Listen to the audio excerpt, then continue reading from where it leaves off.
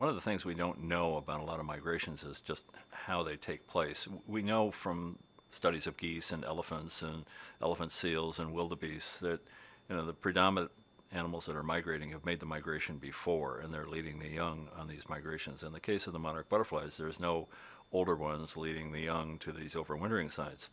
There are at least 3 to 4 generations between each of the migrations. So all of the butterflies that are making this migration have never been there. How do they navigate? How does a butterfly coming out of Maine know how to get to Mexico? What they are programmed to do is follow and respond to certain physical cues. Now the trick for us is to try to figure out what are those cues. This is something that is done individually by each of these butterflies, and not in a sense of knowing, but in a sense of responding to physical aspects of the system that are changing in concert each year, and they're responding to these in a way that has the effect of getting them to this overwintering site. And then they respond in the spring in a way that reverses the process and gets them back to where they need to breed.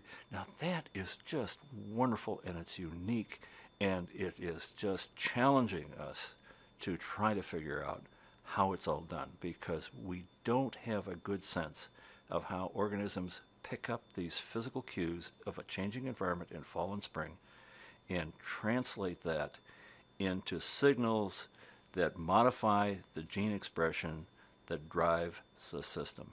If we can understand all of those things, we will have gone a long way to understanding how organisms are responding to really subtle things that happen around all of us as we go through the seasons.